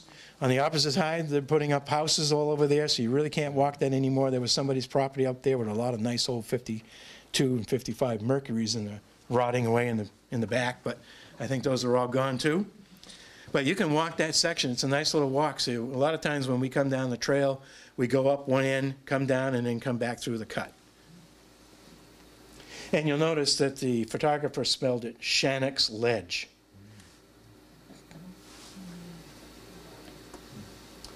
So here's the two shanties. So there's the Sharnock Hill Bridge right there. Here's our little telltale. Here's one of the shacks. And here's the other one at the other end, and just off to the side is a milepost that's out of sight. And that's the beginning of the cut right through here. What was nice is when I was out there a couple of times, when they tried to level the grade through the cut, they used pneumatic drills, steam drills, I believe. And they had these drill bits that would drill down, they'd fill them with dynamite, light it off, and boom. And most of the fill was taken up and thrown off to the backside over here, or actually over here. So some of that hill is actually all the rock fill from what they blew out through the cut. And I found one of the, quote, star drills. So they would load up this thing that had a little star at the bottom, and this thing would just go, and it would just slowly drill a hole down as it rotates. And then once they got deep enough, they'd load the thing up with dynamite, and then somebody had the wonderful job of pushing the plunger. And I've always wanted to do that. I don't know about you guys, but that always seemed fun in the movies. Anyway, so I found 2 star drills, actually 3, but I found 2 of them. And if they went into the hole and they hit something hard or didn't get down there right, they literally bent it. And that's usually how you find these things. If you found one, they're bent. So, and here's West Rutland. So today, the rail trail's off to the side here and literally follows this path. The foundation to the old station is still there, but there's nothing left of where the freight house was, but there is a little bottle dump over there. So you'll find all kinds of trash bottles back there. I think people have picked the good stuff, so if you wanted to see whereabouts, because what did you do with your empty beer bottle or whiskey bottle or whatever? You just threw it down the banking. But most folks don't know there was actually 3 fatal train wrecks in Rutland. So another one happened in 1908. A train pulled up to the station here heading toward Oakdale, and the conductor and one of the trainmen were in the back of the engine, and an engine coming up from somewhere else along the line slammed right into the rear of the train and literally killed both men and started the fire where the stove tipped over and they were, quote, burned to a crisp is what the headlines read. And I actually have all those newspaper stories, so I won't go into too much detail. And a second one, they had 2 trains in the yard here, and a brakeman was walking between the cars, and one of the cars that was being pushed jumped the tracks, and he got caught between the 2 cars and was crushed to death. Not fun. Again, anybody who was making up trains had a very, very dangerous job. Did a lot of the stations or the tracks, a lot of towns have crashes? You know, train wrecks? There were a few. Rutland had 3 and 4. Let me see, 1, 2, 4 5 fatalities. So. Was that a lot? Yeah. For one area. Yeah. Yeah, I guess so. I'm not familiar with too many else around here. There was a train whose boiler exploded one time between Jefferson and Mushkapog, but luckily, I guess the fireman and engineer got off in time and joined the birds before the boiler blew up. And sometimes when they blew up, I mean they blew up. All the boilers have tubes running down them that water flows. I mean, hot air goes through and the boils and make steam to drive the pistons. And you'll see all these tubes just like spaghettied all over the place. And a lot of times the boiler is blown in half, broken completely, the cab and everything, where the engineer and firemen are long gone. And a lot of men died because Mainly, either they let the water run out in the boiler because they weren't paying attention to the water glass, and in the early days, they had some very poor water glasses. And sometimes maybe there was a clog of rust in the line there, and it would look like you had water in your sight glass, but lo and behold, you were running dry. And explosives happened. So they came up with their safety designs for those water glasses to prevent that from happening. You still had to pay attention, but there it was. Here's another picture of West Rutland. And again, it had a milk house. Here's the flag stop signal. Here's the train order signal. Coal bin, they all had coal bins. The West Rutland sign here and on the front, and another on the other end. And here again is a train, and this train is now heading east toward Boston. And in railroad terms, east is always toward Boston. Doesn't matter where the compass is pointing. West is always away from Boston, and there are exceptions.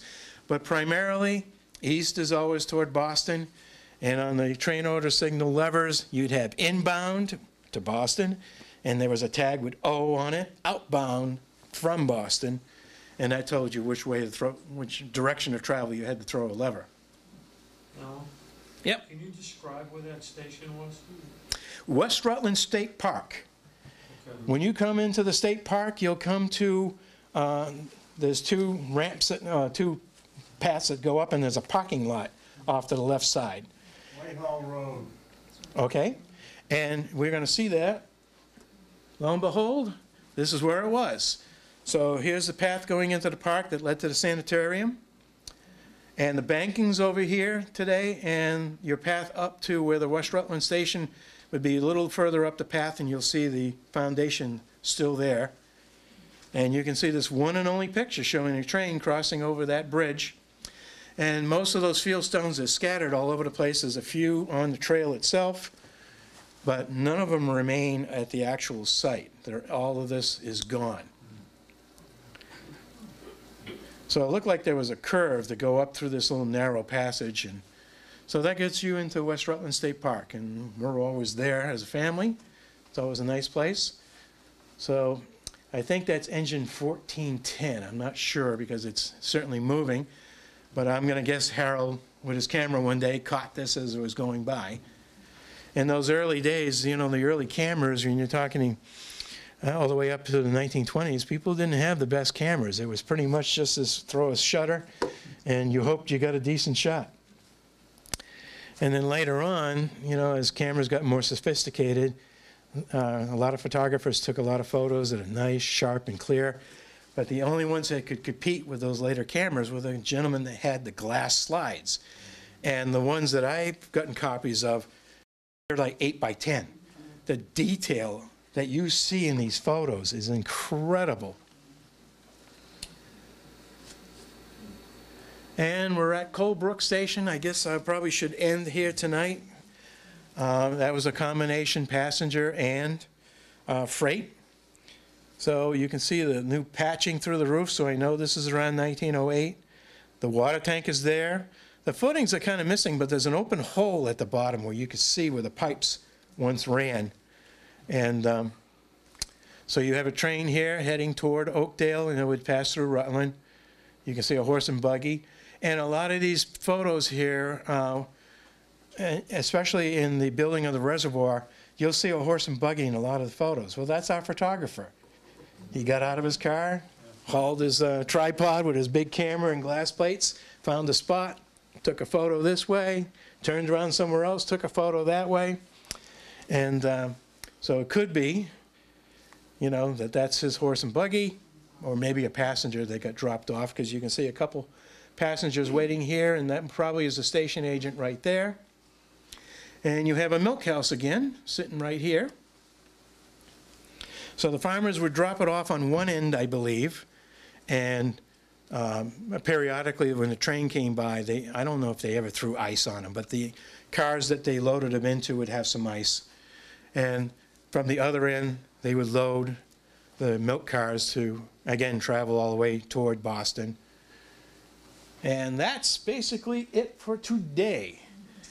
I don't want to keep you any longer.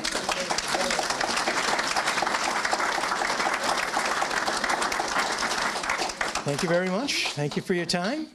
Questions? There's a marker for Colebrook Station, right where the station used to be, Yeah. and it's about, it's within 50 feet of the gate. You mean a milepost? There's a parking lot right there. Oh, the little placard. Yes. Probably within 50 feet of the gate, there's the marker, and you should see the cellar hole. Yep. Yep, that's there today. And there's also a milepost just on the opposite side, about 75 feet down, that I'm supposed to paint one of these days. But You can still see the square hole where that water tank was. yes.